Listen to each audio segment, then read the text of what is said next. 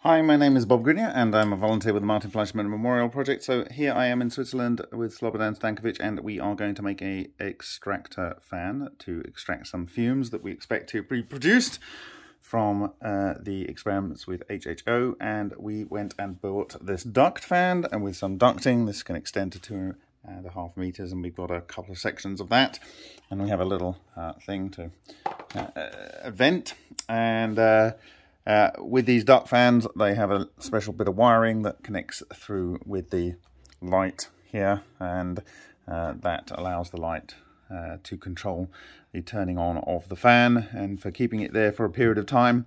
And so what we've had to do is just to bridge from the live to the Terra as it is here, or Earth, to simulate a light that's been turned on, so that we can have the duct going all the time it is plugged in.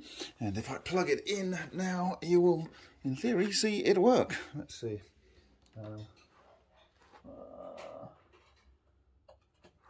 There we go. So it comes off and then it goes back on, and there we go. That's our fan blowing the ducting away. So we are going to install that, and we can also put the cover over the front here and maybe a little bit of ducting in front, and then we can put a filter on that and capture some fumes as and when we need that. So there we are. Thank you very much for your time. I'll see you in the next video.